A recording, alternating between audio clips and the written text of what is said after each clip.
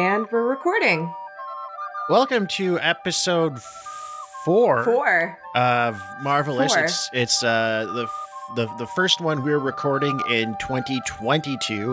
We're officially like in the 20s, the roaring 20s. We're in the roaring 20s. Everyone get your short skirts, your bad bank investments, and run over some ladies in the road and then get shot by your mistress's husband.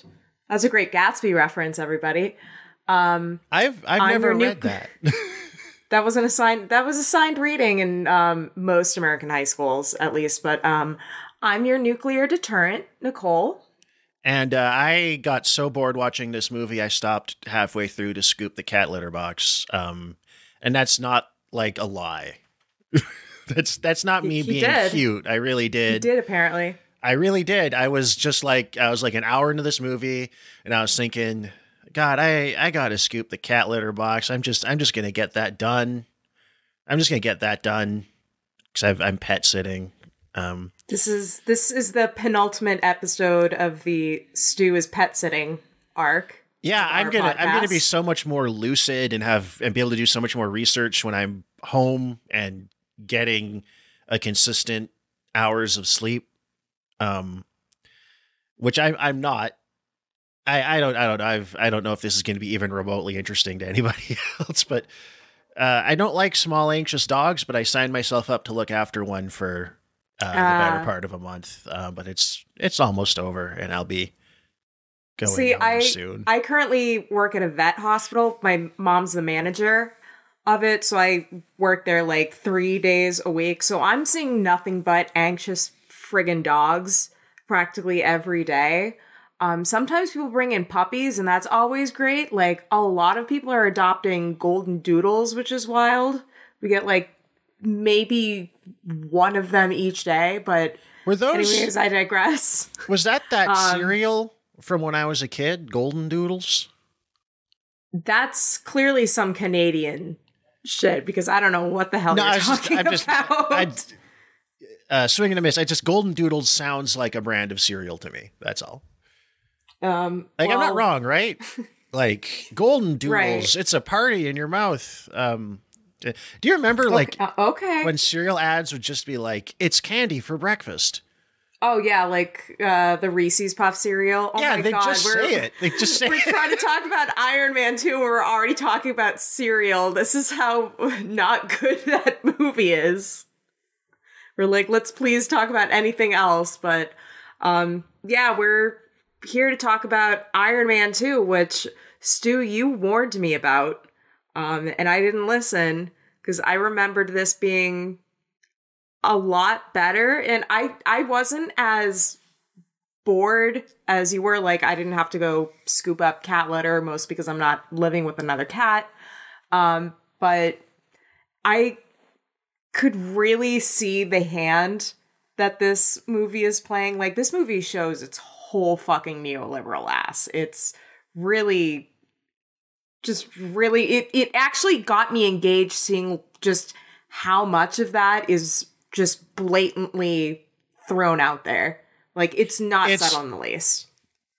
It's the most interesting thing about it is how, and I mean, like, this is like interesting when you're like us trying to poke holes in it.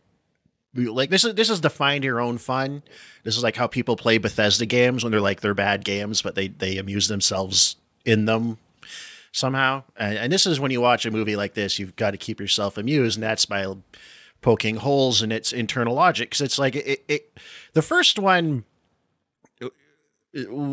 we talked about all the politics and stuff, and this movie is like kind of the same, but even more muddled, and like whatever very soft critique of militarism in the arms industry it had, it steps away even from that. Like, the first movie kind of implies Howard Stark, Iron Man's dad, Iron Dad, was a bad guy, or a bad-ish guy. He helped build the atomic bomb. He's kind of implicitly sort of described secondhand as a bit of a warmonger. And he's an absent father. Don't forget that, because Tony has a lot of angst about his daddy issues. And this movie is partly about that.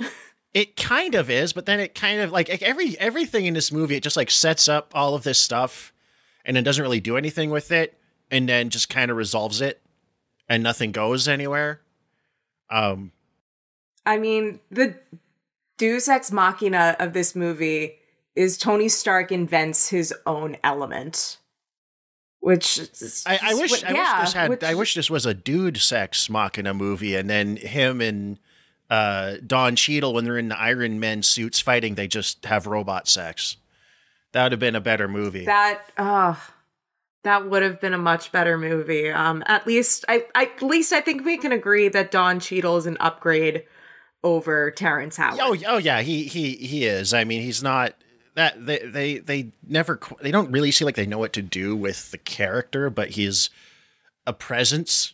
And whereas Terrence Howard is like just nothing in that last movie, but we already talked about that. He's just weird and has exploitable dick, as we learned on that episode. Yeah, that's yeah. It took you a minute. It's just funny to think about it. I don't know why. But sort of because this movie did become a slog. I think I actually owned this on DVD at one point in college. We had a Blu-ray. I dug up some, because I'm house/pet sitting. I dug up some Blu-rays out of the basement, and it's like, you have like, we've got a bunch of Blu-rays and DVDs from like when all the video stores and HMVs and stuff went out of business. So there's like all these like Blu-rays that have like are still in the shrink wrap, and I'm pulling them out. It's like Iron Man 2. That's awesome. Chappie. We've got a Blu-ray of Chappie. It's never been watched. I've seen that movie like twice. It was always on streaming or on TV. I don't know how some of them got there. They were just like, it's $5. I can't lose.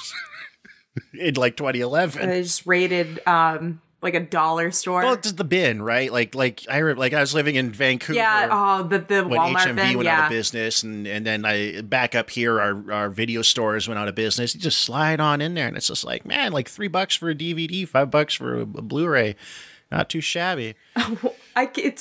It'd be a waste not to buy it. And I mean, like, some of those might pay off as like, I don't know, like the streaming versions get like edited to take the swear words out or something. Oh, I did a whole funny you mentioned that, Stu, because a couple months ago I did a whole piece on a local video rental store about like a mile away from me, the Video Underground. I love them. Kevin and Allison, if you're listening, hi. And that was what our whole conversation was about, the fact that you need physical media, because if stuff goes or remains exclusively on streaming, it becomes liable to being adulterated or edited or even removed entirely. So you can really do nothing but have the physical copy of the disc, which is why a lot of boutique organizations like Criterion or Arrow Video exist. But anyways, let's talk about Iron Man 2, because that's what we're here to do. And I didn't mean to make that rhyme, but that's just what I do. That classic AAA rhyme scheme. So Iron Man 2, I just like, so this movie is just so badly structured. It sets up a bunch of dominoes, like a bunch of different things are going on. Tony Stark is dying of palladium poisoning from the palladium core, which is palladium an actual element? It's the palladium core of the arc reactor, so it's giving him blood poisoning. I think palladium is real, but they treat it like it's magic. So Tony Stark has science magic poisoning from his science magic, and he's dying. And then he's also, I mean, they kind of gesture at and this is one of those things I know secondhand, admittedly, the demon in a bottle plot, which I guess is really integral to. I was going to bring that up. Yeah. The comic book Iron Man. And it's just sort of, it's a byproduct of him thinking he's dying. That's really all it is. He's just So he starts partying and drinking excessively, whereas I'm pretty sure the Demon in the Bottle storyline was about Tony dealing with alcoholism. Yeah, it wasn't just a secondhand thing. Yeah.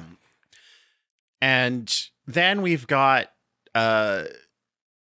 Nick Fury is pestering him about stuff, Avengers stuff. Tony's acting too erratic and being too much of a big celebrity. See, it's 6 months later after the events of the first Iron Man, and Tony has completely embraced the fact that he's Iron Man. Like, he's doing public appearances. He's one of the second scene of this movie is him introducing Stark Expo when he shows up as Iron Man in front of all these, scantily clad canning girls set to fucking AC/DC. So he's basically incorporated Iron Man into his entire celebrity. Like, Iron Man, they show in the little opening credit montage, that Iron Man was named Person of the Year. I mean, so what? I was named Person of the Year. And Iron Man apparently has brought about complete world peace for at least the moment. Yeah. Oh, yeah. Don't even get me started. I mean, like, I get, like, the movies are fantastical, you abstract things, but, like, the idea that one guy with a robot suit can bring effectively world peace is... He solved the Israeli-Palestinian crisis, apparently. I mean, he says, I remember this, yeah, he says, I've effectively privatized world peace, and it's like a big applause line, which is like... Yeah. Which is so gross, hearing, like...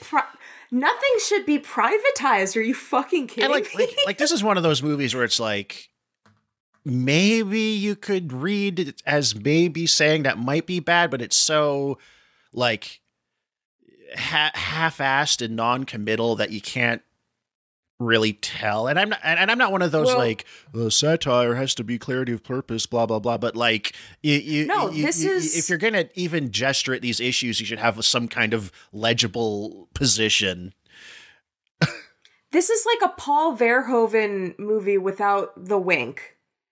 Like, certain scenes of it, like that opening, or I should say second opening, because that's not the opening of the scene takes place in Russia. Well, there's a lot of fucking ridiculous Russia phobia shit going on in this movie. But the the early, like, after credit scene is Stark Expo, and it's just like, the whole time I was thinking, damn, this feels like something out of Starship Troopers. You know what it really does. No, I just realized something, and this is like a nitpicky continuity thing, but it's sort of illustrative. The movie, like, seems to be taking place in, like, I don't know, spring, fall, or summer. Some season that's not winter, because it's like the expo's open, everyone's running around outside. Well, it's also California, Stu. But I mean, no, the expo's in New York, right? No, I don't think so. No, because is it? It's the same fair. It's the same, like, World Fairground. Oh, no, it is, because he says, we're only 250 miles from D.C. and jumps in the cards. Because it's that same, it's the Stark Expo ground is the World's Fair Expo ground. That's also the location of the finale of Men in Black. I recognize those same two UFO towers, which is a real place. Okay. That I'm like 90% sure is supposed to be happening in New York, but, like, nothing is winter in America. But in Russia... No, you're right, because the little kid in the Iron Man mask, that's apparently Peter Parker, as was retconned later on, which... So it's New York, and so it's like, it's blatantly not winter in America, but all the scenes in Russia, it's winter. And Russia and the United States are in the same hemisphere. Like, well, it's cold, like Moscow and St. Petersburg have warm summers. Like, they don't, but it's Russia, so it's winter all the time, and everything's blue sheen, and it's I don't like it's just like, it's little things, but it's like it's very much like the stuff they made fun of in, like, Team America: World Police, or other countries, or just like these very very Saturday morning cartoon Well, one thing, like, I'm starting to notice a pattern, especially with these Iron Man movies. Like, Iron Man 1, we already talked about it. We went through just a handful of things that are very wrong about its politics and have aged really poorly. But one of the things I brought up was the depiction of Afghanistan, or more specifically, or more generally, I should say, the depiction of other, like, world locations, particularly those that are associated with the bad guy. And that's our opening scene. We are opening in Russia, and it looks just fucking miserable. Like, it's snowing, it looks dark and dingy. And we are introduced to our villain, which, funny, we had mentioned the wrestler in episode 1, Mickey Rourke. because this is Whiplash, is played by Mickey Rourke, who looks simultaneously like Tommy Wiseau and an aging pickup artist. Apparently, and like, 'cause I watched the special features on the Blu-ray, and I can see why they stopped bothering with that stuff, because it's all like a really boring self-suck. But like, apparently they say Mickey Rourke went to Russia and like hung out in Russian prisons to like learn how to be and it's so funny to see. And it wouldn't shock me, because like Mickey Rourke's like a weird guy who I could see like overcommitting, but it's also like, for this movie, for this really stupid movie where they're giving you almost nothing to do, to commit that hard to the bit. He just speaks in very clipped sentences, makes that mean muggin face, and has a pet bird, which apparently was Mickey Rourke's insistence that he have a pet bird and gold teeth. Okay. All right, Mickey. Which, I mean, like, anything to make this character more of a something. Like, he's like I mean, this movie has a really stacked cast, and it's always a pity. I mean, we're going to see this with a lot of these movies. It's like a really huge cast, just a great cast is kind of wasted on really flat characterizations. You can see like him and Sam Rockwell are trying to make something of this movie and what they're given to do in it, but they just, there's just not a lot there, and I kind of feel for them. Like, yeah. But also during that very opening scene, we are shown various newspaper clippings, including the Times Person of the Year, which went to Tony Stark, which is one of many weird meta, like, predicting the trajectory of Elon Musk's future. At least that's what my worm brain addled mind was picking up, because Iron Man 2 is also kind of infamous for being the movie where Elon Musk makes an appearance. And he does at the 26 minutes and 57 seconds mark. Yes, I wrote it down. So that's we're gonna talk a little bit more about that, but let's get through the actual big opening establishing shit, because there's actually a lot there. So it's 6 months later after Iron Man 1, and Tony has basically become a symbol of world peace. He's apparently just brought an uninterrupted period of world peace. Which is never I know I said that twice, but yeah, they really hammer that. It's never really fleshed out how he's done this, like no. What he's done. It's just he's gone out and fought bad guys, and because he's gone out and fought bad guys, the world is basically saying like he won the war on terror with the Iron Man suit. I guess like it's never really explained who or what he's been, which is always the case with these movies, because they don't want to take any kind of definite political position. They want to be as apolitical as they can get away with, while really still appealing to liberal sensibilities. Well, also having like that's the thing. They want to gesture at all of these themes, but they don't want to take any positions on them that might limit their audience, because this is supposed to be a movie that everybody watches. It's Right. And that's kind of what I want to explore with the whole show is at the end of the day, all art, commercial art of any kind is like straddling this line between being like a work of art or at least like a entertainment craftsmanship and a commodity. And with the rise of Disney, Marvel, and how this whole franchise turns out, you see just the needle hard swing towards commodity in right.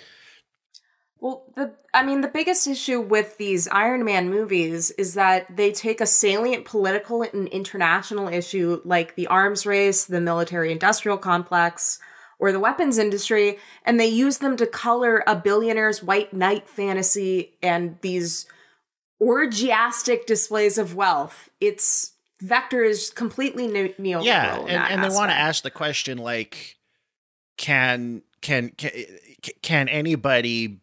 any one guy be allowed to like wield this kind of power? But because the movie's about him and you're supposed to like him and they want to keep making Iron Man movies as long as they can, and it's superhero stories in general, they have to at least kind of mostly, at the end, they come down on yes or shrug their shoulders. Yes, because, and really when you get down to it, the reason Tony Stark can be Iron Man isn't because of anything very specific. Like, you take this, if you completely deconstructed this and put this in a real world setting, if fucking Mark Zuckerberg had an iron suit, we would A, all be clowning him, and B, everyone would be fucking terrified. But the reason Tony Stark can be Iron Man and why he's the only one who can be Iron Man is because he has swag and his technology works. So again, only he with can build this, and Whiplash, apparently. Well, no, because Whiplash, but not as good. He still can't do it as good.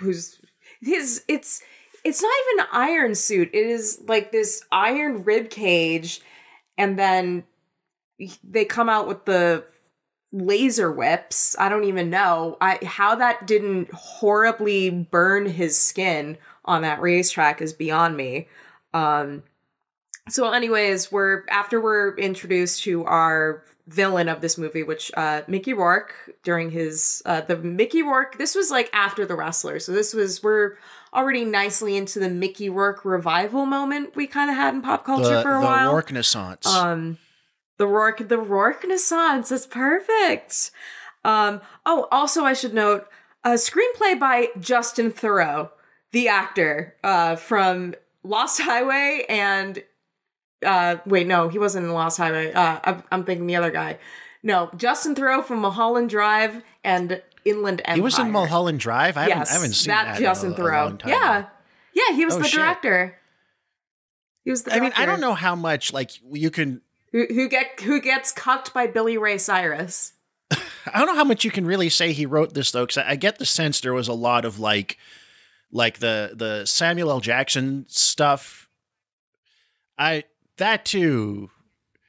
But also, like, I feel like the Sam Jackson Shield stuff is feels really just dropped in from elsewhere. It feels very separate from the rest of the story. Yeah. But the reason, like, I want to say, like, it's hard to describe the plot of this movie because it doesn't have one. It's got This is a movie with a lot of and meanwhile. So let's just list them. Tony Stark is dying of palladium poisoning. The palladium core of the arc reactor is poisoning his blood. And he's also just sort of sad about his dad, or like the dad stuff is the solution to his sort of being confused about himself. Well, because Stark Expo is also going on, and I guess the connection is that Stark Expo, the last one, was in the 1970s, so this was very much him taking up his father's mantle, I guess. Who suddenly now has gone from like our like man of destruction to guy who had a beautiful space age vision for the future.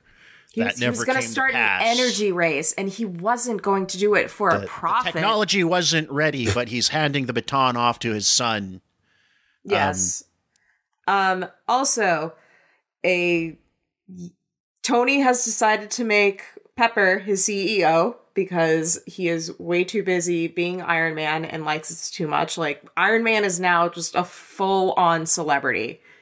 And he's just bored of business stuff. Yeah. He doesn't want to be in the office. So Pepper becomes a girl boss, which means there is now an opening for Stark's secretary, I guess, introducing Natasha Romanoff, aka Black Widow, but she's undercover. So this is Scarlett Johansson's introduction into the MCU. Once again, playing another ethnicity, a Russian redhead. Although they make no mention that she's Russian in this movie, which is really key to the character of Black Widow. So meanwhile, because Iron Man has now basically, quote unquote, privatized world peace and brought about no one's fighting. There's no more terrorism, at least for the last 6 months because of Iron Man. The United States military, the United States military and just the United States in general are really looking to get their bureaucratic hands into whatever Tony Stark's going on. So they summon him for a Benghazi-style testimony in front of people, where we are introduced to Tony's rival, fellow billionaire weapons manufacturer, Justin Hammer, played by the god Sam Rockwell. And Sam Rockwell plays this role very well as a billionaire with no swag. Like, I believe him as a billionaire with no swag. He gives me the same embarrassing energy that's really key to people like Mark Zuckerberg or actual actor in this movie, Elon Musk. And I think we both independently arrived at this conclusion, which is that all the tech lord, billionaire, visionary guys that people are so hyped up about, they are all Justin Hammer. The entire military industrial complex is Justin Hammer. There is no Tony Stark in real life. There's no Stark Industries in real life. It's Hammers all the way down. The F-35 is like every major American military procurement project for the last 40 years is like the Hammer stuff, where it like barely works. It takes 30 years, and it's just a grift. Because the whole thing's a grift. And that's what this movie could... That's the thing. This movie could do that. It could go, this whole arms military industrial complex is a great big grift. It's just the government... It's just a way for corporations to bump up their stock price and for CEOs and guys to pay themselves out of government spending that is facilitated by just everybody who's like Rhodes and everybody like that just leave the military and join these companies. And that could be right. They could have Tony Stark be your good guy who stopped making arms, and it could be like a self-contained, nonpartisan thing that you could, if you wanted to approach these issues at all, that seems like a no-brainer, and they can't even do that because we've also got to like go to the Air Force Base and just have like truck commercial shots of F-16s and B-2 bombers. And, oh God. And, yeah, there's that montage. And just there's that montage where Hammer's showing off his weapons, and it just... that's when Rhodey takes the Iron Man suit to the Air Force Base. Yeah. The movie just stops to like they deck it out with the hammer stuff. Oh, after that, yeah. But the movie just like stops dead to just zoom across. And it's like, it's set up like a car salesman showroom where it's like, we've got one B-2 bomber and one F-16 and one this and one that, all just kind of like laid out in a row for the camera to fawn over. It spends an obscene amount of time on just focusing on that sort of weaponry, which, like, I get it. I love Hideaki Anno, and he's famous for getting into the real details of machinery, but it's a lot different when it's actual military grade weapons that are used to do major war crimes with, and it's being set to this fucking hard rock, like AC/DC soundtrack. Oh my God. That's a sort of a sidebar, but like the use of rock music in this movie, like I know they used it a lot in the first one, but they really doubled down on this. And it's so fucking cynical. Cause just war profiteering and just there's nothing less hard rock than the military industrial complex. That is not punk. That is not hard rock. Fuck that. I could see with the AC/DC, but they've got him listening to the Clash when he's working away in his basement. Oh my God.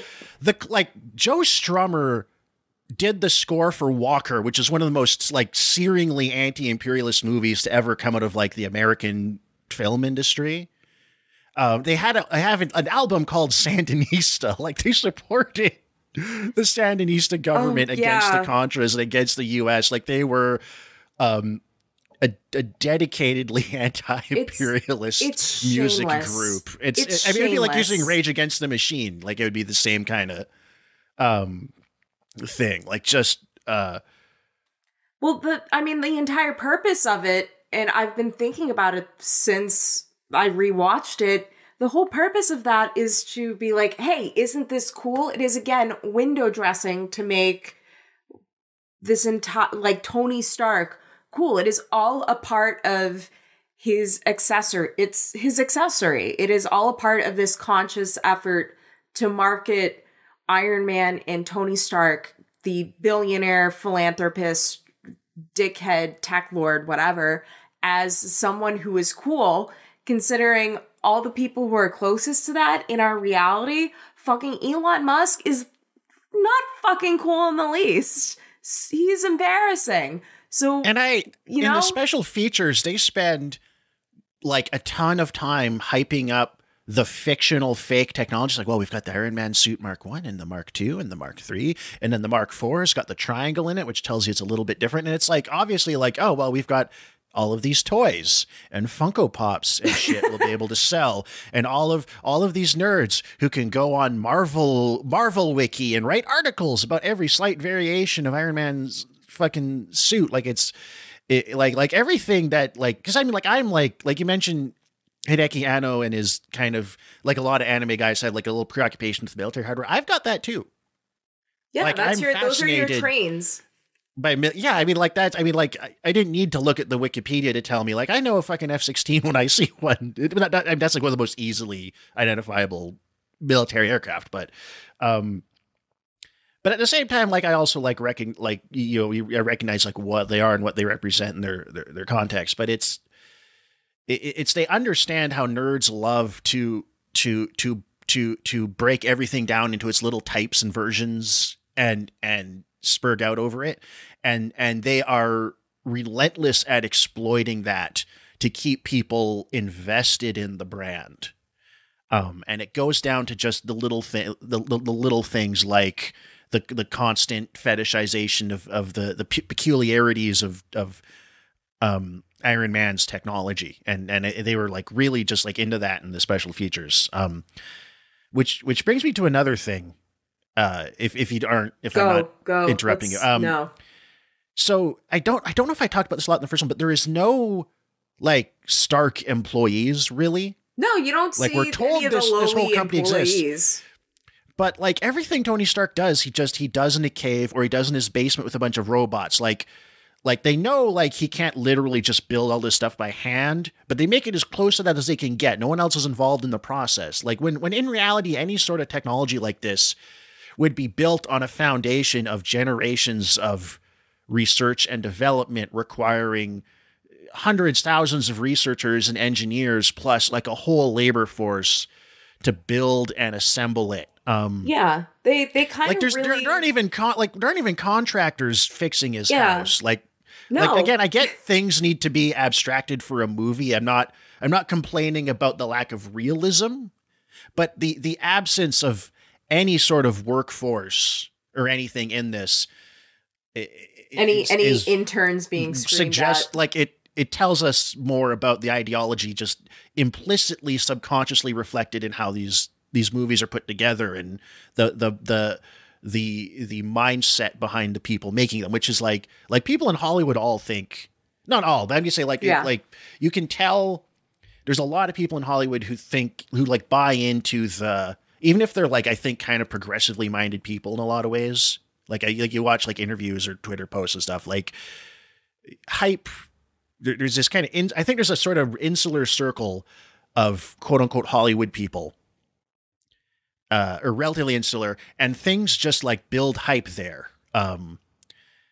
And like Elon Musk is one of them. Like for some reason, if you're in that circle, you're getting all the good propaganda about him. You probably meet him at parties and he makes a good impression and his cars seem so cool. And you think, well, here's a guy who's making the world a better place by making electric cars and blah, blah, blah.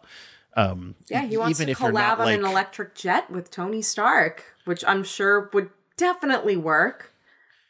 Well, you know what? I mean, well, it wouldn't be a jet, because if it's electric, it's just a turbine on an electromagnet. But if here's the thing, like this arc reactor technology, and they say like it's part of the plot in this. I mentioned this in the first bit. In this one, it's like referred to directly when he watches the film reel of his dad, and his dad's rehearsing and getting mad, and then he just stops and is like, Tony, someday you're going to watch this, and I've got a message for you. And how I'm going to convey that message to you is to leave it in the outtakes of an old film reel that could easily be thrown out. I'm not going to write you a letter or anything. About how someday this technology will be ready and you'll bring it to the future. It's like they're directly saying like this arc reactor technology is going to change the world, and it would. But the consequences of that are never felt. Like, no, if you can generate that kind of energy at that kind of scale, yeah, you can have an electric jet. You can solve the world's energy problems. You can solve global warming. Like you could probably forget the Iron Man suit. You could bring about world peace just by creating such a massive supply of energy that like every country in the world could cleanly and sustainably like industrialize and desalinize seawater to create fresh water in places that are being desertified, and like just kind of solve like almost every soluble major world problem at the technological level, at least. Well, and now that I think about it, like going back to how you don't see any other Stark employees, everything that we see technologically, we usually see Tony physically working on it. I think that's also part of this deliberate effort to market his character as cool, because you get the impression, oh, he's like a blue collar mechanic who works with his hands. He's not some snooty guy sitting in this, nice chair in this high rise, the desk. He doesn't actually do anything. He doesn't actually get his hands dirty.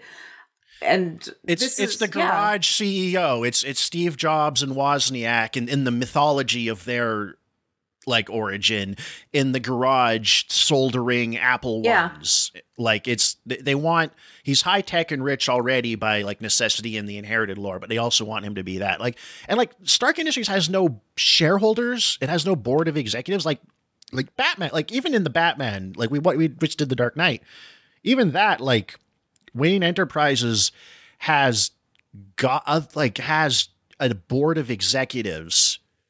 Yeah.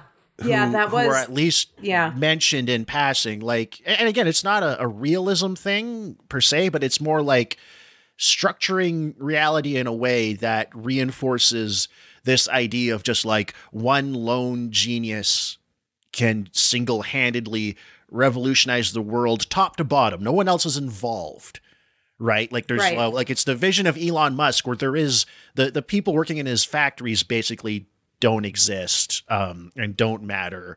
The actual economics don't exist and don't matter. It's just genius guy has a great idea, brings that idea in reality, and it changes the world for the better, and he's great and is justly rewarded for being great. I guess I think we might as well just talk about Elon a little bit more, or at least his appearance in this movie. Because he does appear at exactly 26 minutes and 57 seconds. I know because I wrote it down. Because you hear from off screen, I think Tony goes, Mr. Musk. And my stomach just dropped. Like I knew this was coming, but it still felt like someone grabbing me from behind. At least I expect this movie to be this bad. Like it was a lot more of a a lot more of a gut punch when he showed up in Rick and Morty. Oh, which was like, yeah, That's... it's brutal. It's bad, and I mean he's a bad he's a very flat, unfun voice actor. He gets a whole lot of done because he was like Rick. He was on Twitter like Rick and Morty is real epic, and I love Pickle Rick. And he DM'd Justin Roiland and Dan Harmon, who were so excited to have the awesome electric car genius be a fan of their show. And I mean, the show had already fallen off, but it was just like really emblematic of the where like it compressed like 14 seasons of The Simpsons rise and fall into 4. Yeah, but anyway, Elon Musk shows up. He's part of the VIP club gathering at the Monaco racetrack Grand Prix, I think, because Tony's also got to make an appearance at the Grand Prix because I guess he also owns a race car. But he shows up and he is as shiny and rosy cheeked as the Little Debbie's girl. That's all I thought when I saw him. He's gotten so much plastic surgery done. Yeah.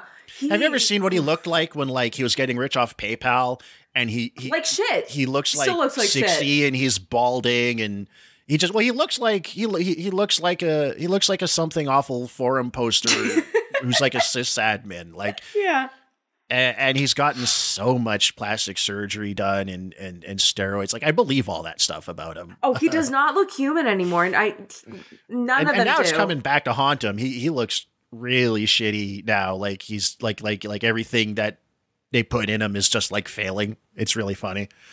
Well, also, and here was a theory I came up with while watching this movie because again, I wasn't entertained enough by this movie to the I thought it was a slightly better movie than Hulk. Like Hulk was just boring. I actually would say Hulk you disliked it. You disliked this a lot. I would actually maybe prefer. I mean, it's like which garbage do you slightly prefer? Yeah. I think I was less engaged by this because I remembered it. Maybe because I remembered it better. Okay.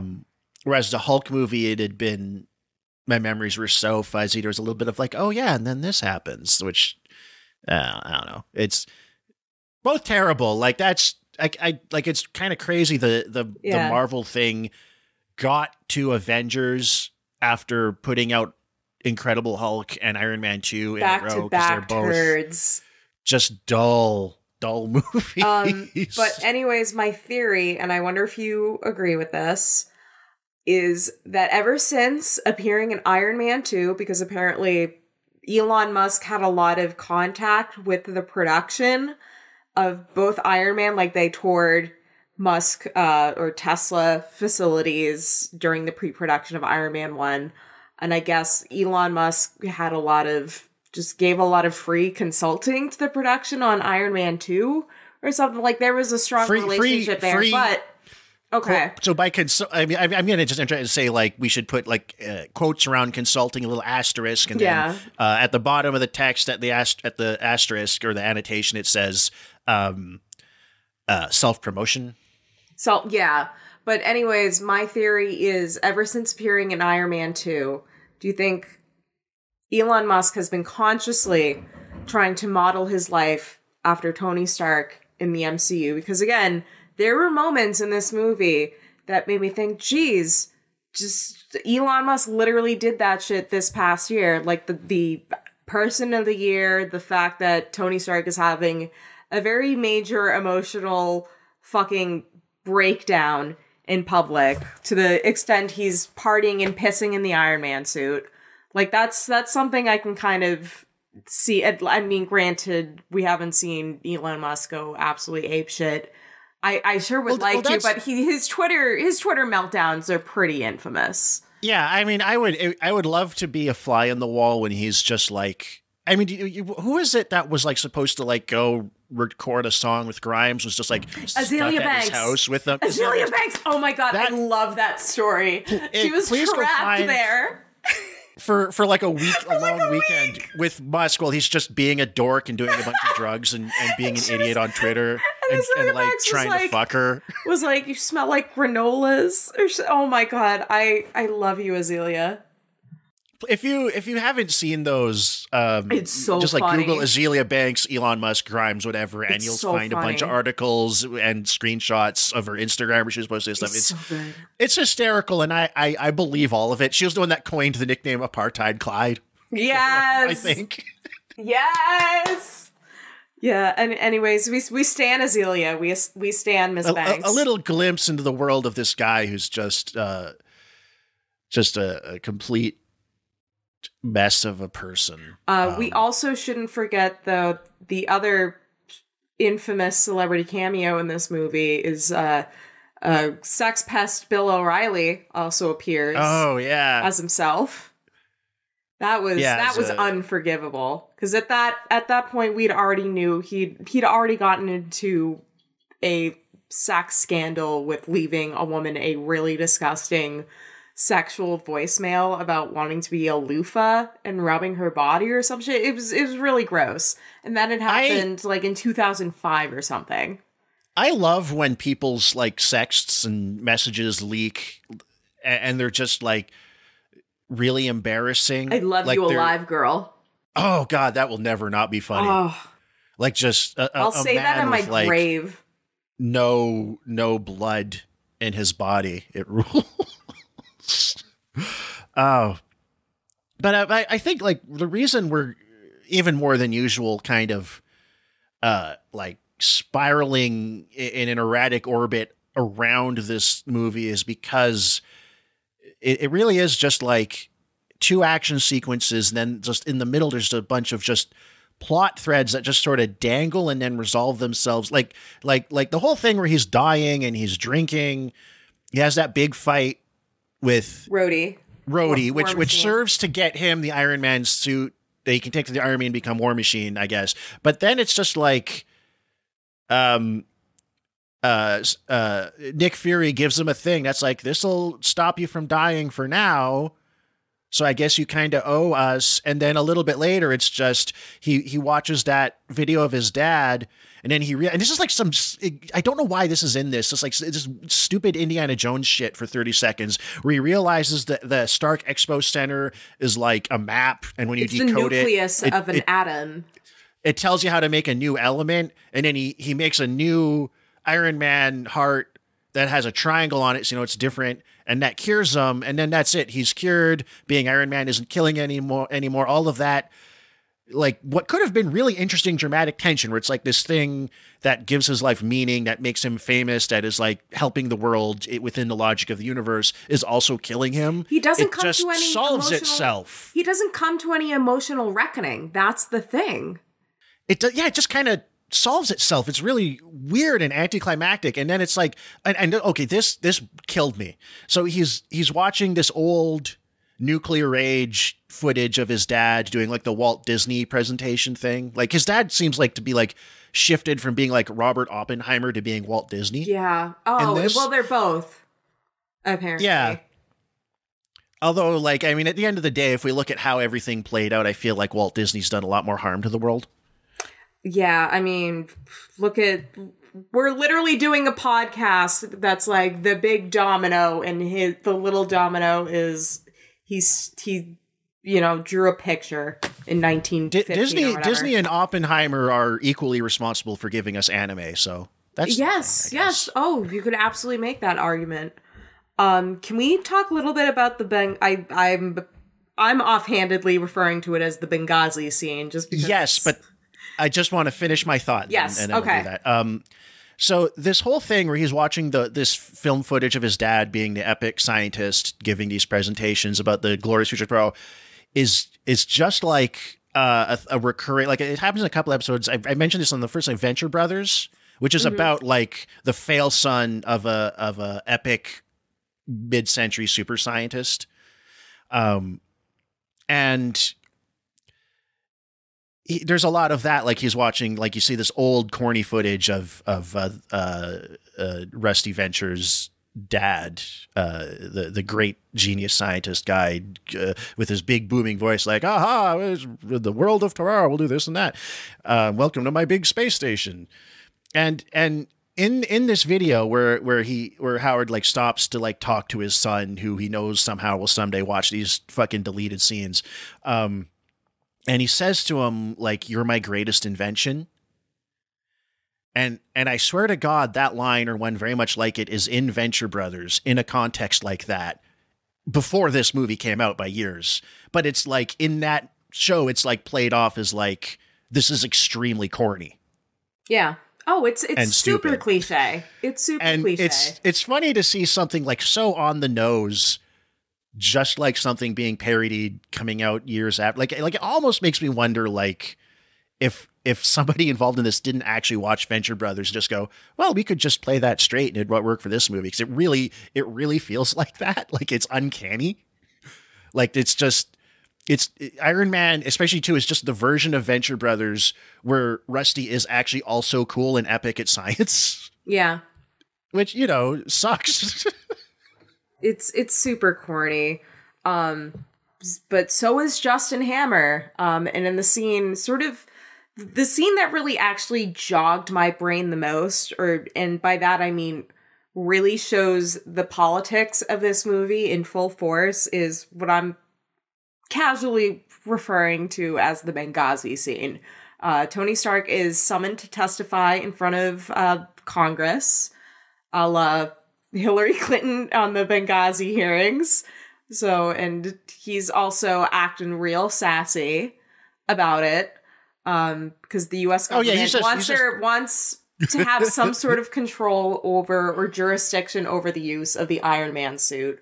They see it as a potential weapon.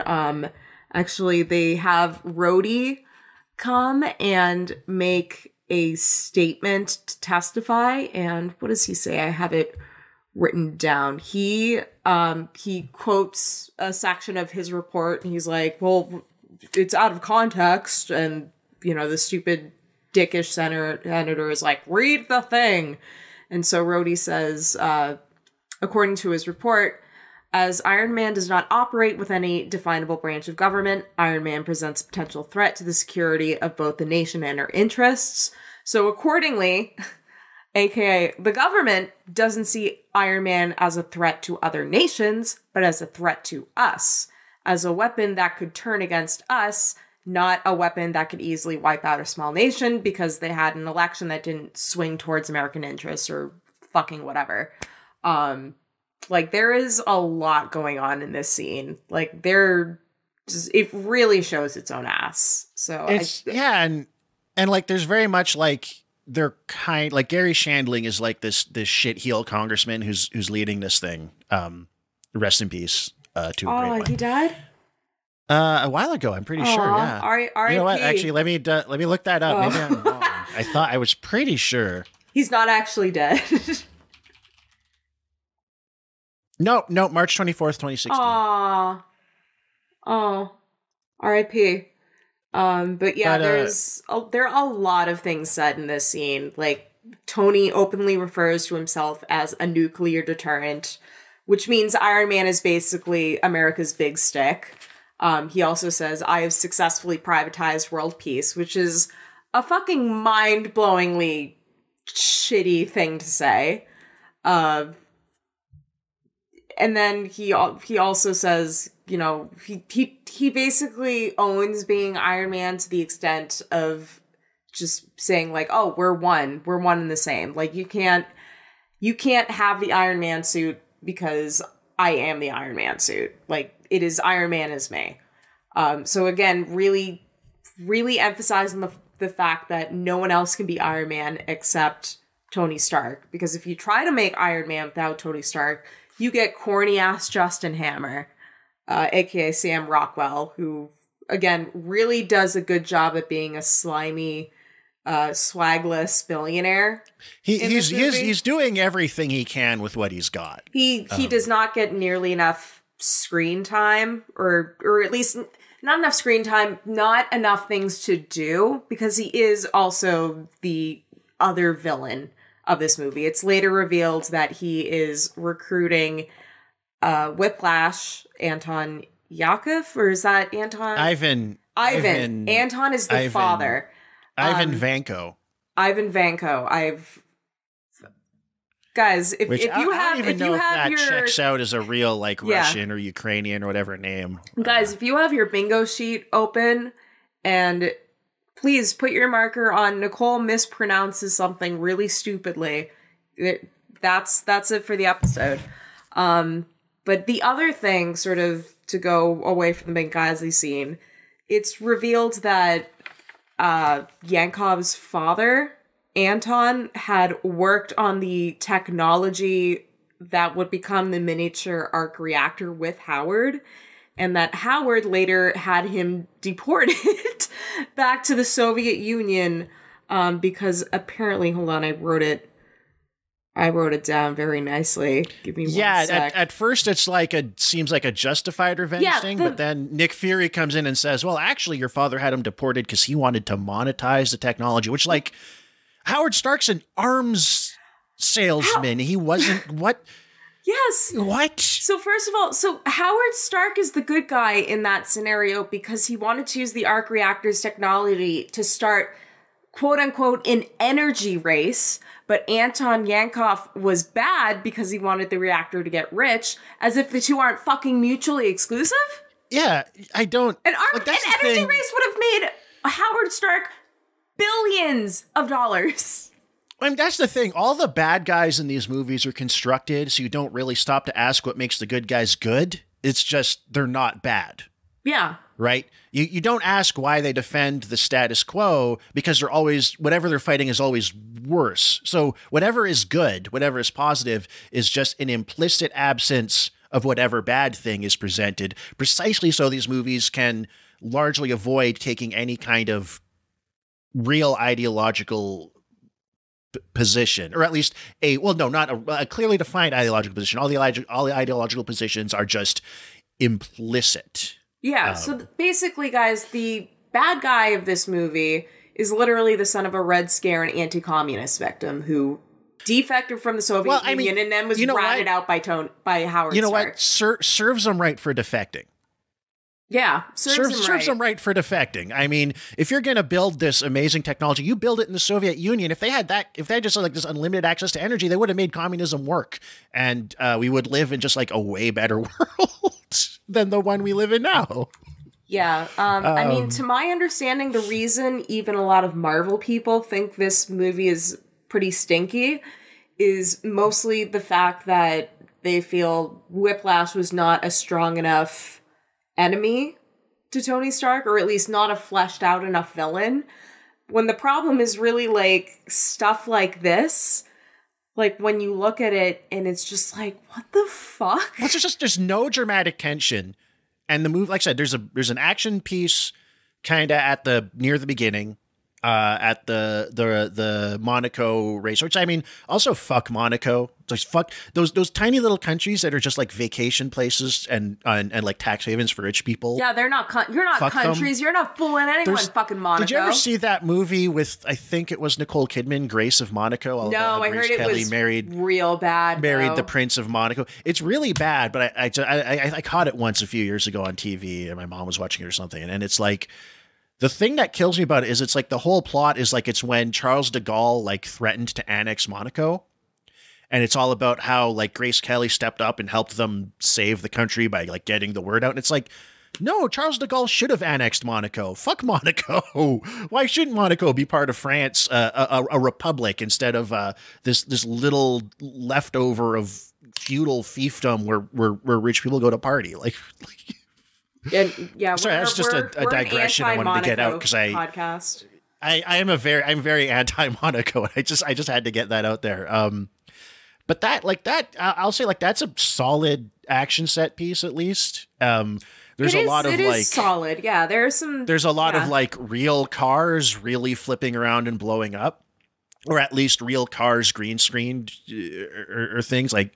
It has like enough real sets and props that is just like, you know, we're not going to see as much of that after Avengers 1, like actual sets and props and costumes. Yeah, although I am still really holding out shooting. for Captain America, because that is a period piece, and when you have a period piece, you do get nice sets. So again, I'm really holding out for that one, and also I just really want to see Chris Evans again. But anyways, there's also Yankov is right. Like, here's the thing with a lot of these Marvel. Yankov. What is it? Vanko. Vanko? Oh. Yeah, are you thinking of Yakov Smirnov? No, I have it written down as Yankov. I don't know why I did that, but this is... Again, all right, if you have Nicole mispronounces the villain's name in this movie on your bingo card, mark that fucking shit off, too. But yeah, I'm just gonna fucking Mickey Rourke. There we go, Mickey Rourke. Mickey Rourke is literally right, though, to be angry. At one point, he literally says to Tony Stark, "You come from a family of thieves and butchers, and now, like all guilty men, you try to rewrite your own history." And he's 100% right. Oh, he's totally right. I had that line written down. He's right. A good line, honestly. And that's the thing with these movies is I wonder, like, is this just a half-assed gesture to diffuse criticism? Or is there like somebody or some element of the production wants to have this critique, but then it's like stifled by because the Tony studios? They're cool. trying to just kind of like, so I think you see that a lot in like movies and TV where there's like at least some of the writers or somebody involved wants to push on these contradictions, but just has to sneak it in at like the most tiny bit diffuse homeopathic level, or is it just a marketing gesture so that they can trick middle? Because I think that's a big thing with Marvel movies and Disney in general is they will before the movie even comes out, they'll like have the clickbait places going like, there's this gay subtext in this, or this subtext, or Black Panther is all about decolonization. Yeah. And they'll seed. It's like a slight digression, but I swear it'll pay off. I believe you. Have you ever heard of backmasking, like backwards messages hidden in music? Yeah. Oh, like Paul is dead? Yeah. There's real ones, but they're always really obvious because they sound really clear when you hear them backwards, and then they sound like gibberish played forwards. But there's ones like, the Led Zeppelin one, like in the tool shed where he took us, My Sweet Satan, whatever it is, right? The Stair to Heaven one. Those ones that are just like pareidolia, kind of oral pareidolia, I guess, where like people find meaning in this gibberish because their brains are pattern matching. Yeah. I remember listening to some of those that are supposed to be, and it just sounds like gibberish. And I read what it's supposed to say, and suddenly I can hear it because I'm like been prompted to find the pattern.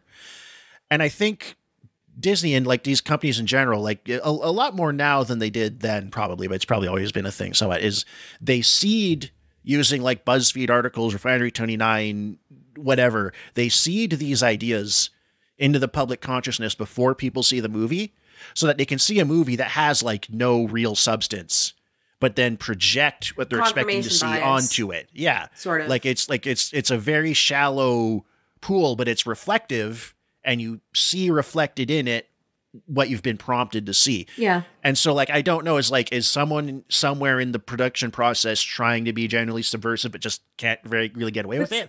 Or is this an exercise in that, just prompting you to think there's more going on than there is? But still, I don't know, because here's the thing, like, this movie also has an opinion on drones, and it seems to be leaning towards drones are bad, or at least drones are bad because they're not manned by Tony Stark.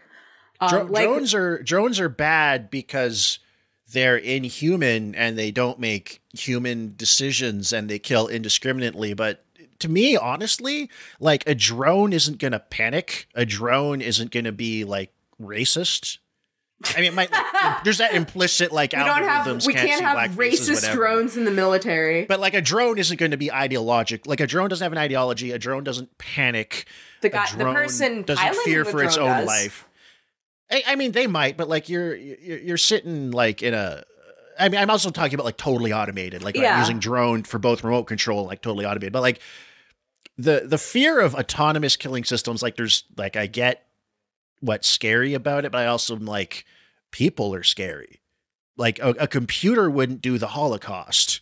You know, it wouldn't have any reason to. A computer wouldn't do a computer wouldn't commit war crimes or torture anybody because there's no reason for it to do it. So I don't know. It seems hypocritical to me, this whole drones bad thing, especially with the Obama administration. Oh my God. Like, and did you catch the Shepherd's Ferry Iron Man poster that they flagrantly showed? Yeah. That was so cringy. I mean, it was 2010. Like if Iron Man was real, like somebody would do that. Like they kind of did that with everybody who was a celebrity. Oh, you could buy that at like Newbury Comics or any like Spencer's Gifts. I'm trying to imagine the person that would actually buy that, and that's ugh. We're at some point like we're gonna have to like maybe just as a standalone episode, just like really dive down on like the Marvel cult and why there is one, like, because there's people on there that are like, we failed to make this movie a hit and we're not going to let it happen again. Like that. Justice for Black Widow. Like that shit. Oh my God. That shit where it's like a fictional character dies and you're like, treat it like it's a real crime. Like, yeah. Although you know what? Nice segue. Can we talk a little bit about Black Widow? Because this is kind of we're getting a little bit into the area that I'm an expert in, which is the gender shit. Because this movie does have the distinction of being the first appearance of a female hero in the MCU, which is Black Widow. Scarlett Johansson never wears that wig again. The long curly red hair. She either has the like bob that she has in Avengers, or the very straight pin hair that she has in Captain America 2. And then in Endgame, it's like half blonde. Or it's like a bad they really bad can't decide what they want to do. They can't decide, but they never bring this wig back, which I was just looks saying, very much like a wig. I saw during I gleaned just because I was watching that behind the scenes stuff, and there was a lot of her. They were really hyping her up, like Scarlett Johansson as an action hero and how good she was at the stunts and stuff, and committed. But like there was a lot of like stunts and stuff she was practicing I don't remember seeing in the movie, and I'm wondering if at some point she had more to do than she does. And also, I just wanted to say, like, you know, in terms of gender stuff, in terms of like modern sensitivities, the male gaze representation, they had a much more tits out costume for her. I saw in that behind the scenes stuff. And I'm really disappointed they didn't use it. Oh yeah, like really out. I believe that because her introduction is actually pretty bad from this perspective. Like, the first time we see her in the actual Black Widow garb, it is a dolly shot of her ass approaching the table where Tony and Nick Fury are eating donuts. Like, it is literally, the frame is literally centered on her ass. And then later she's undressing the back of Happy Hogan's car. She's like down to her bra, and they make a whole joke of it.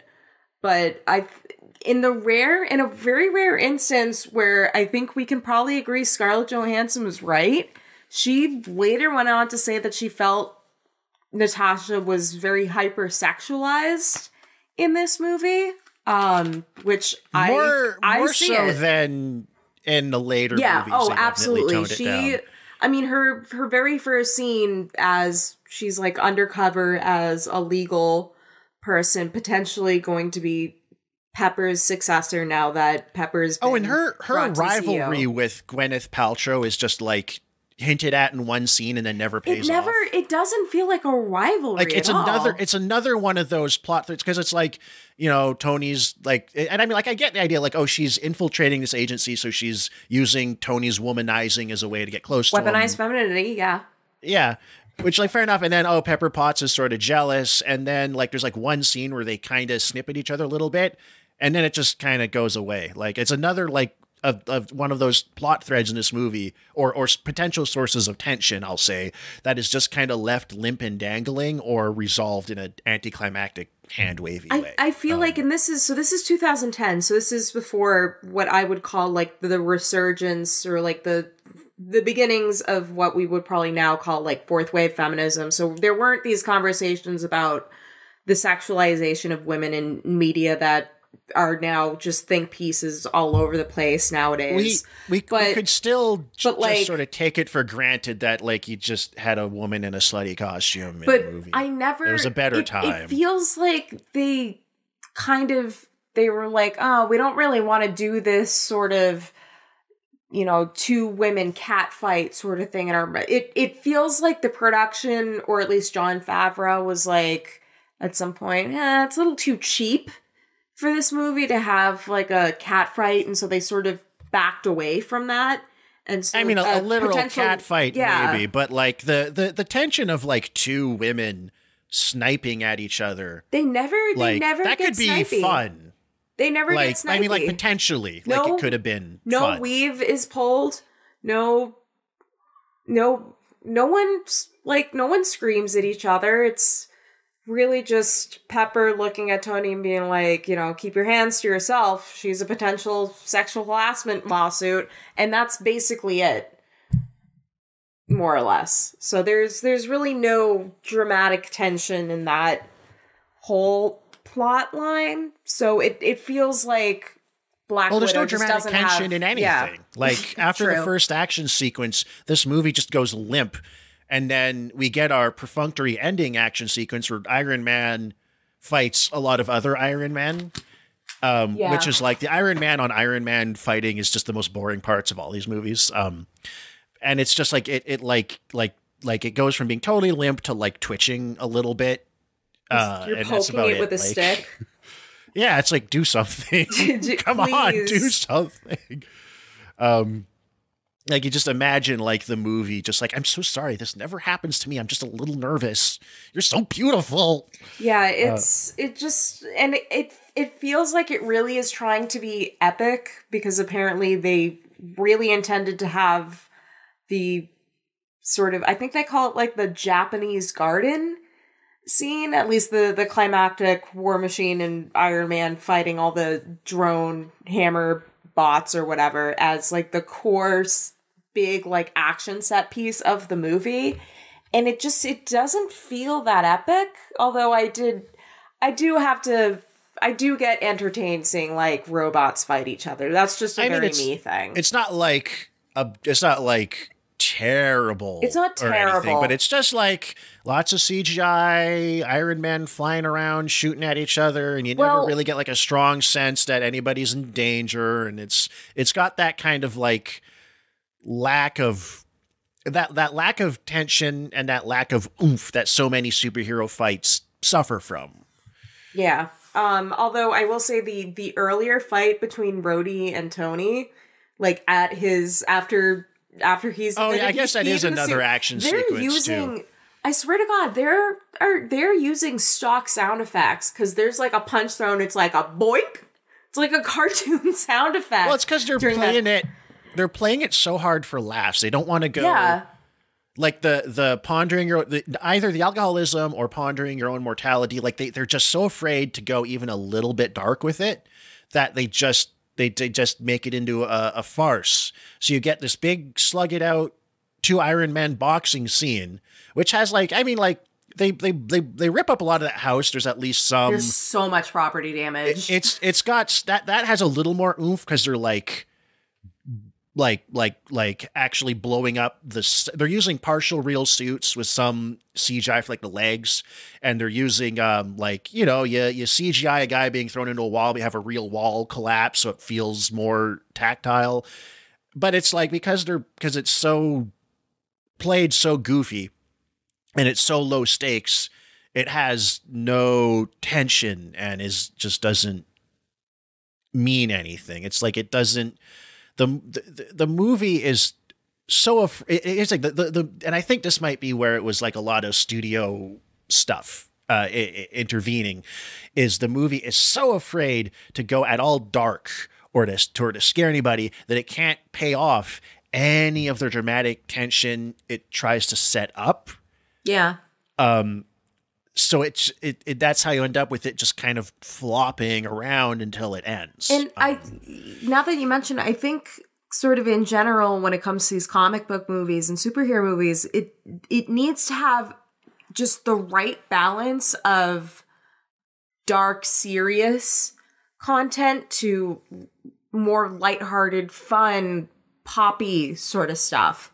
Like, I think that's what made something like Spider-Man 2, which I think we could both agree is sort of the superior, and like The Dark Knight or something, but more Spider-Man 2, at least to me, is that perfect sweet spot between, the like kitschy elements and then the more darker, serious, emotional stuff. Like that really strikes a good balance. And here it's just, they're really too afraid to get their hands dirty. And they're too afraid from the politics, to ever risk from the emotional stuff. And they don't want to make, because Iron Man was the big hit, because Robert Downey Jr. became the face of the MCU for so much of its lifespan, and they knew it. They did not want to risk making him even potentially a little bit. Or, well, I mean, like, they make him they risk, but like, they can't go nearly far enough in risking making the audience maybe possibly not sympathize with him a little bit. Yeah. God forbid.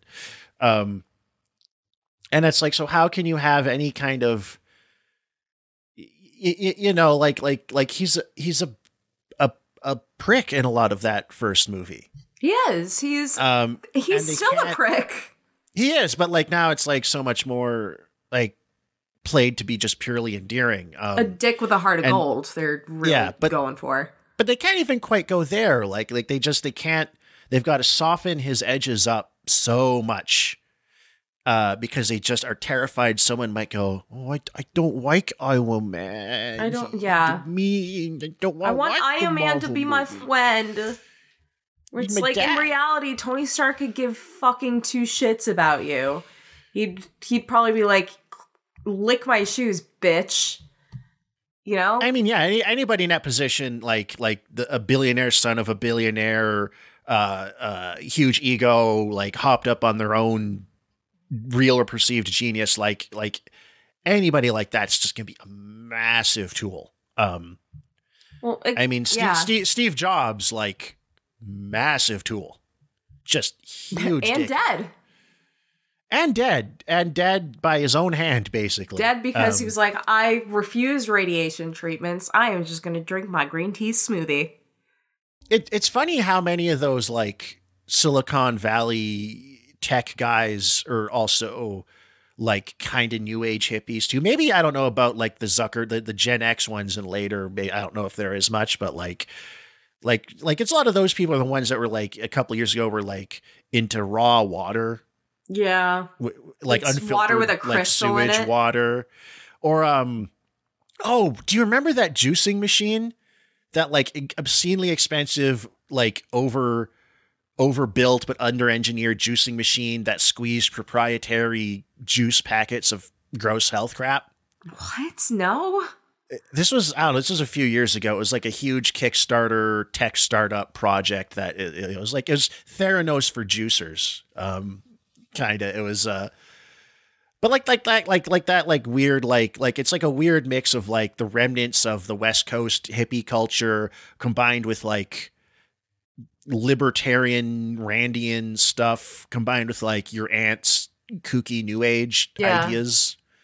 Like there's that famous essay which I need to reread because I don't remember the specifics super well, just the general gist, but an essay from the mid-90s called The California Ideology, which is like this emergent, which saw in advance where this kind of converging, forming, I don't even know if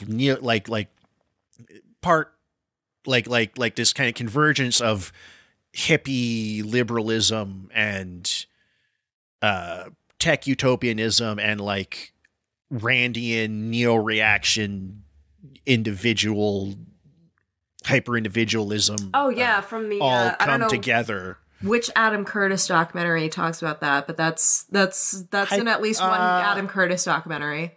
All watched over by Machines of Loving Grace. Yes. Probably. Sidebar: do you think Tony Stark would smash Elizabeth Holmes? No, she's not hot enough. Really? For him? No. Okay.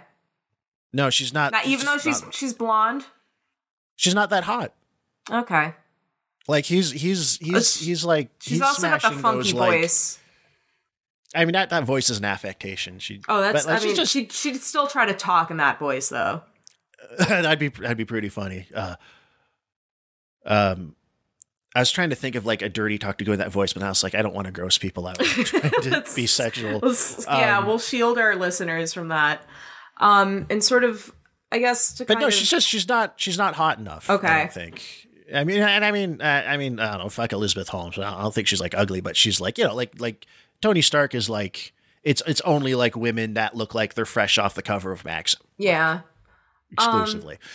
So sort of kind of continuing on sort of the political aspect, I did find sort of to continue the tradition from episode 1, I did find a scholarly paper that looks at Iron Man a little bit, this time in the context of like the surveillance state and its relationship with multinational corporations. So it looks at Iron Man and Stark Industries as very exemplary of this. And so I managed to pull a couple of quotes. The paper is called Eyes Everywhere, Ecological Migration and State Surveillance in the Age of Iron Man. It is, I'm pretty sure this is from Vellore Institute of Technology in India. So I think this might be translated because there are some sort of sections that are phrased weirdly. But for the most part, it is for free. It is in English. I was able to find it just by searching Iron Man neoliberalism. I wasted so much money on grad school just to be able to do that. But it does a good job of really breaking down some of the political and ethical issues at the heart of Iron Man. So on page 5, it says, the multinational corporation is an essential component of surveillance and has effectively performed its function. The aesthetic strength and effect of art in camouflaging the politics engaged in its development, content, and decimation is of great help.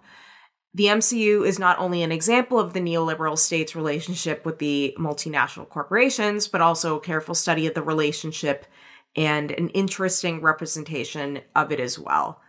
So it really, there's the most salient part of this paper. It looked at the, what we're calling the Benghazi scene, because that's really the meat of this movie's politics right there, at least condensed. On pages 5 through 6, it says, so in principle, in the name of legislature, bureaucracy, national security, and patriotism, it is the state that is attempting to grab and favor one multinational corporation, in this case, Hammer, which they showed the Department of Defense, or at least the U.S. military is actively contracting Hammer Industries to build its weapons, which explains why all of our weapons don't work. I guess, which is kind of which is one of those moments that's like kind of a self-own on like, again, where the sort of direction of the criticism of this movie gets weird. But again, we know for a fact that the US military worked in conjunction with the production of both Iron Man 1 and Iron Man 2, because there are like contracts that were drawn up. There is a paper trail. Like they were able to film on the air base in California. I forget what the specific air base is called. I believe. Okay. And then on page, so anyways, the state in this movie is just actively trying to choose one billionaire over the other being Tony Stark, who's just like too cool and has too much swag. Like the United States has to go with the swagless guy, which again feels kind of like a cell phone, but we know it's not. Because he's a fake billionaire. He doesn't earn it. He got there through cronyism. Mm-hmm. And then on page 6, it says, because Tony Stark makes a really big show of this hearing. He's just acting like an absolute dick, and the people love him for it. Oh, so yeah, he's just clowning on everybody. He's taking this, dare I say, billionaire populist position. Like, his rhetoric is very, like he would kind of occupy, he's doing a Trump thing kind of right now. Like, if Trump was summoned to testify in front of Congress, it would feel like this. Like, he would be making, bitchy, spiteful remarks. Like, God, I kind of miss that, to be honest. I mean, the one thing he should be allowed to do from jail is tweet. Yes. But anyways, that is like, I think like there is that, and I think that you're really onto something with the populist billionaire idea, because they rely on that a lot, which is like, hey, you hate the government. They're always in your business, telling you what to do, taking your money, fucking up at the DMV, blah, blah, blah. They do that to me too. And I really hate it also. And look how awesome I am. Yeah. Like it creates like a false sense of, hey, we both hate the government. The government is bad, but don't think about private power. Don't think about how I own the phone company that fucks you over and is bureaucratic that you also hate. Well, as the paper says on page 6, in reference to that scene, the public emerges to take a stance where Stark is held in high respect and the court and Justin Hammer in contempt. But it hardly happens to the crowd that Stark also uses the state system smartly to monopolize the production of guns by trampling on the other lower and weaker rivals. Like, so Stark comes to represent the true interests of the public and the people that the state, and that the people, or they're at least initially, aren't smart or savvy enough to realize, hence why they're contracting Hammer and the weapons guy as their weapons guy over Tony. So, again, like, super muddled criticism, but where it's muddled, we kind of know it is very complicit, and it gestures at trying to say something more insightful or more profound than what it's actually saying, which is billionaire versus billionaire. That's the thing. Like, if you, and this, I think, is what is interesting about picking apart the politics here, because I think, there's the stuff that's just an ad for the military net that's explicit, but then a lot of it, I think, is just, the people who make, there aren't a lot of, especially nowadays, there aren't a lot of, like, well-read politically or philosophically or working class people who get to shape popular culture at a high level. There never have been, but like it's much more insular and nepotistic now than I think it was, like, say, in, I don't know, the 70s or 80s. Yeah.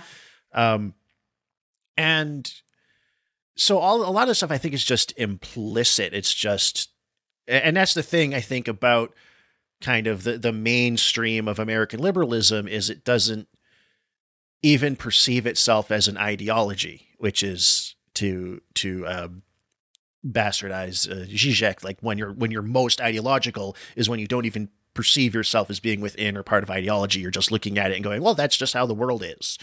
My political beliefs or my unquestioned assumptions are just facts. And I think that's kind of what makes it interesting, is it reflects kind of the worldview of the that kind of spectrum from, like, the upper middle class up to the tippy top, in particular, of how they view the world. And I think if you were to talk to, like, any sort of mainstream American liberal progressive, especially one who's, like, at that level or above, you would get that kind of muddled, like, if you're to start picking at it, you'd get, like, a really muddled, contradictory worldview where it's like, billionaires should pay their fair share, but they also earned what they have, and I don't like corporations, but I don't trust the government, and it's good when corporations do good things, and I support it when Disney has a rainbow flag, and they're a good progressive corporation. And I like Elon Musk because he makes the cool cars, and he's going to save us from global warming. I can't even conceive of the world in class terms basically at all, and so on. I'm doing like a crude caricature, but like I think like most people actually their politics are kind of contradictory. But I think you talk to like your well-meaning average American liberal, probably votes Democrat most of the time. Like you're that their worldview will be that contradictory and will be full of like not just contradictory, but like it'll be they won't realize even it's contradictory because it's just resting on all of these assumptions and framings that they've never really questioned. Yeah. Which is not to pick on people because that's that's what the system conditions you to be and do and think. So I'm not trying to be a dick about it. Like, I think like that's what you get.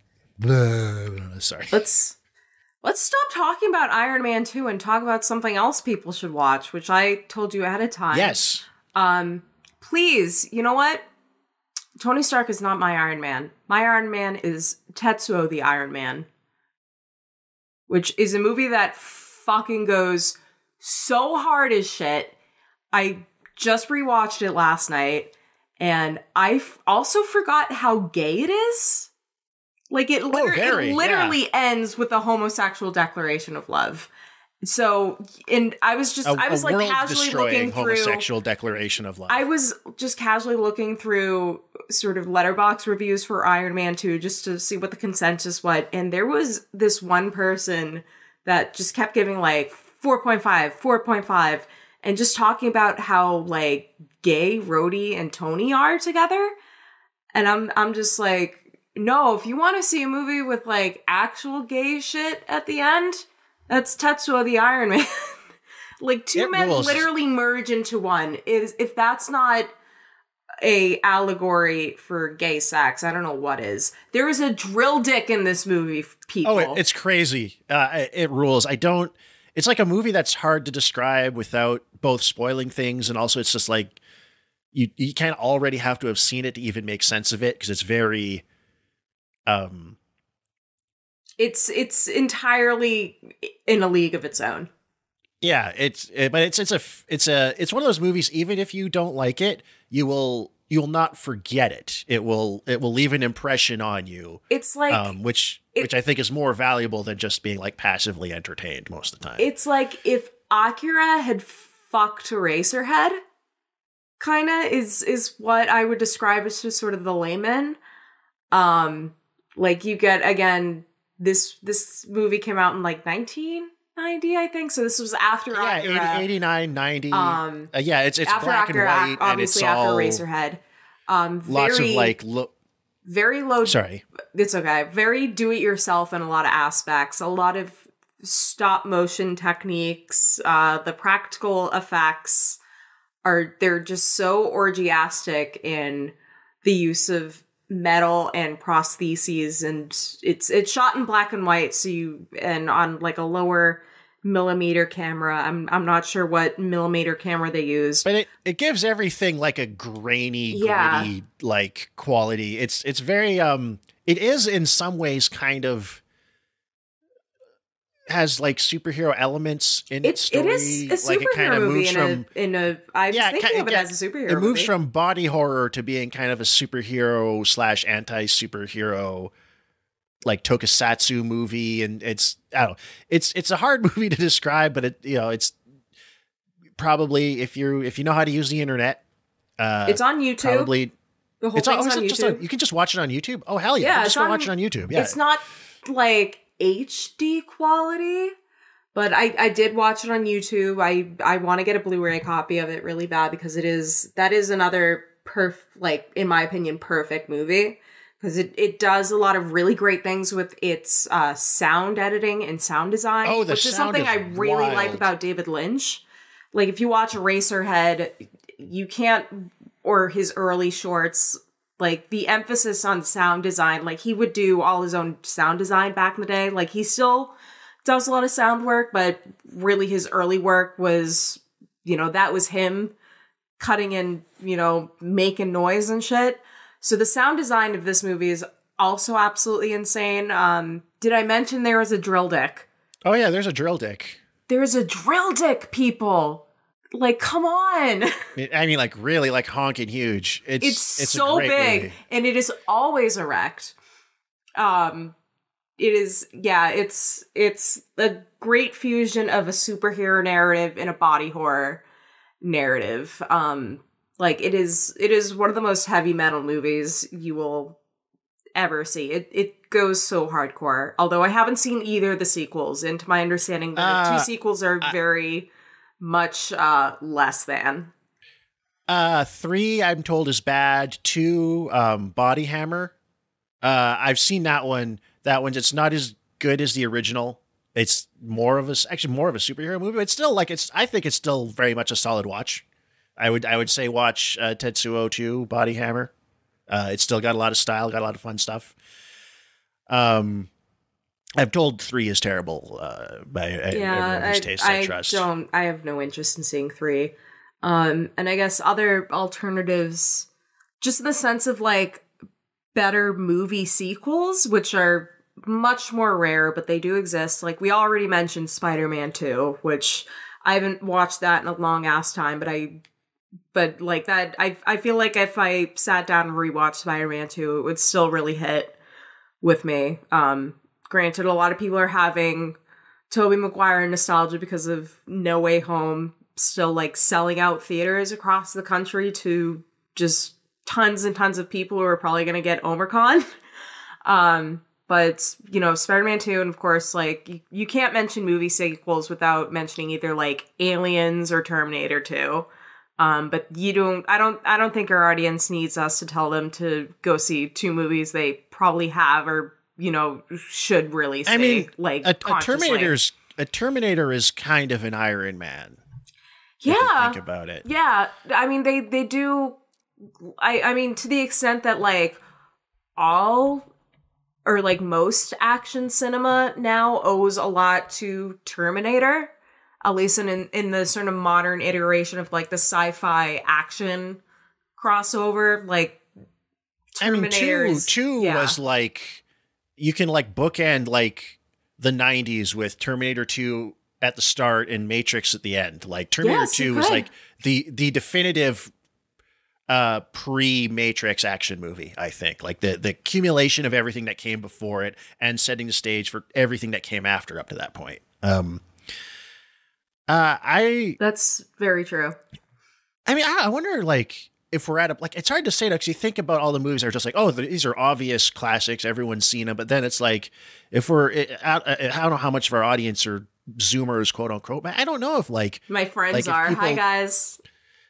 like if you're like born like after 98, 99, 2000, whatever, like did you grow up with like these like James Cameron movies and stuff the way we did? Like is Terminator or Terminator 2 a classic for you? Or have you bothered to watch? I honestly don't know. I mean, a lot of my a good chunk of my Zoomer friends are pretty movie savvy. I haven't asked them. I mean, I feel like they'd have to be. Yeah, I mean, I haven't asked them their opinion about Terminator 2, but I mean, I watched it earlier.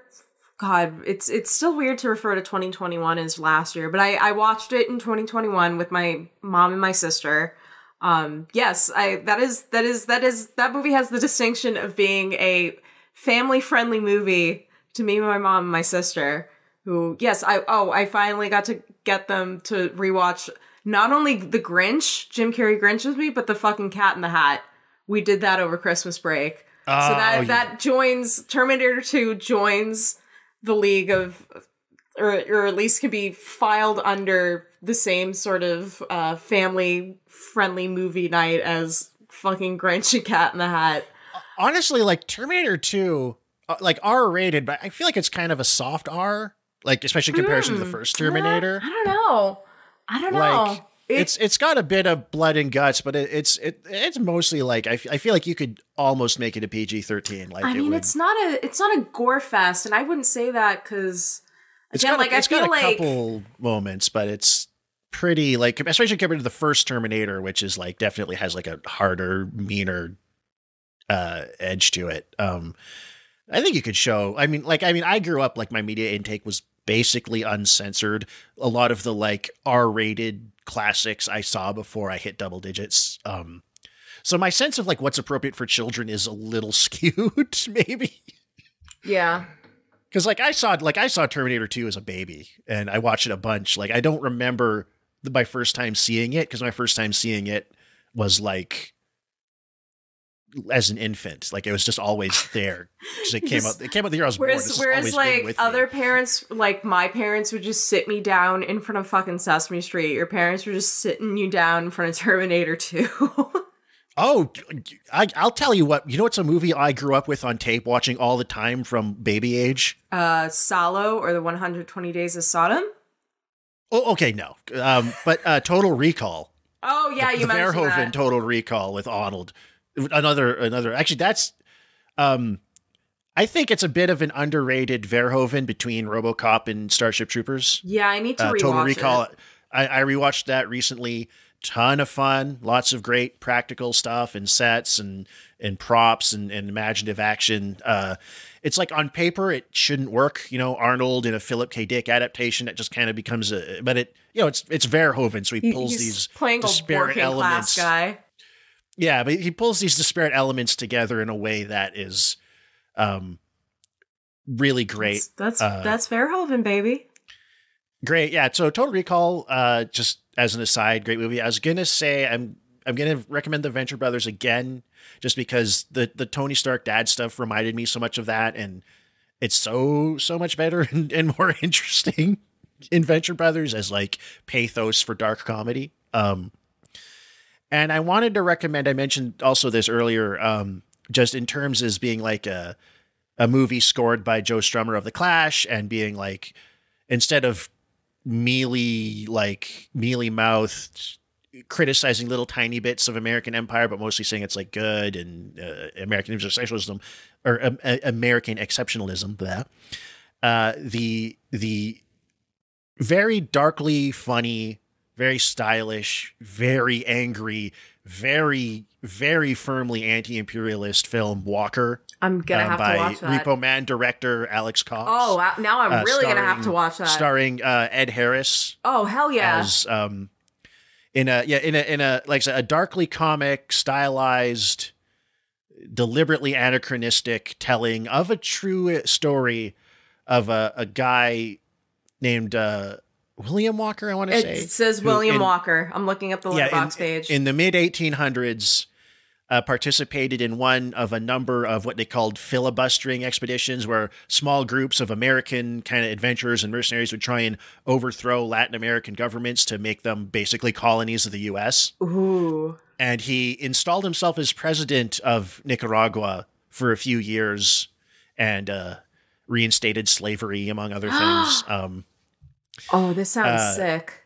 Not slavery, guys. Don't take me out of context. But this movie. It's an awesome movie. Okay, I watched it last year. It was a recommendation from Twitter friends Viperwave and Nostiket. Hi, Rocky. And God, what a great movie! Just speaking of perfect movies, like it killed Alex Cox's career, because it's like. It's 1986, I think it came out, and they made this movie in Nicaragua with the support of the Sandinista government at the time. What? Oh, hell yeah. And like, I don't know, like I don't even know how this movie got made, but it's incredible. But like in 1986, at like peak of or 86 or 87 is like peak of Reaganism, and it was a hard sell to get people to watch this like very like weird tonally out kind of like stylistically a little bit out there movie that is just like aggressively telling you that America are the bad guys. Okay, well I know what my next rules. Video Underground rental will be. Oh, it's awesome. Like just an absolute must see, just outstanding movie that just was completely overlooked in its time, and I think is still not that especially well known even among movie people. Okay, I will fantastic. Definitely have to watch this. All right, well I think that does it for episode 4 of Marvelous, or The Death of Cinema. I'm Nicole. I'm Tyrell James, aka Discourse Stu. And thank you so much again for joining us, for giving us a listen. If you like the show, please subscribe. We're on Spotify now. And we are, yeah. Yeah. We should be up basically everywhere that matters. And if we're not up there yet, like the algorithms that scrub stuff should put us there in the near future. Hope if whoever's listening, you had a great holidays, having a good start to your 2022. Dodge that seasonal depression. Get your UV lights going. Don't watch Iron Man 2. Don't watch Iron Man 2. Don't even look at it. Don't watch any of these movies, really, or if you're going to, just like do them in the way that gives little or no money to Disney. Watch it on fmovies.com, which is what I did. Yeah. I do not support illegal streaming. This is a disclaimer. I don't support illegal streaming either, because it's just so inferior to a good Blu-ray rip torrent.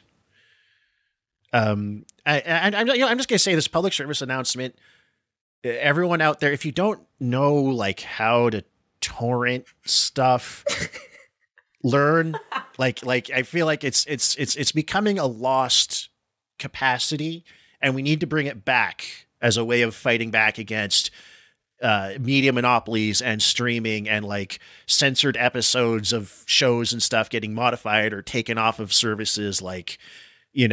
Physical copies of things are good too, but just unaltered shareable, Beavis and Butthead. You can't legally watch Beavis and Butthead the way it was broadcast because of all the licensed music and stuff. So every version of it that exists on DVD or Blu-ray or streaming or anywhere is all janked up. But thanks to the magic of piracy, you can watch it as originally aired with all the music and music videos and everything, if you know where to look. And, I think for art and for culture, that is important. All right. Well, I'm never going to learn how to see. It's also the only way how to you can watch Neon Genesis Evangelion with the Fly Me to the Moon EDs. Oh, that's true. The way it's meant to be seen. That's true. Anyways, sayonara, guys. Das Vidania. All right. We're out, guys. Bye-bye. Bye.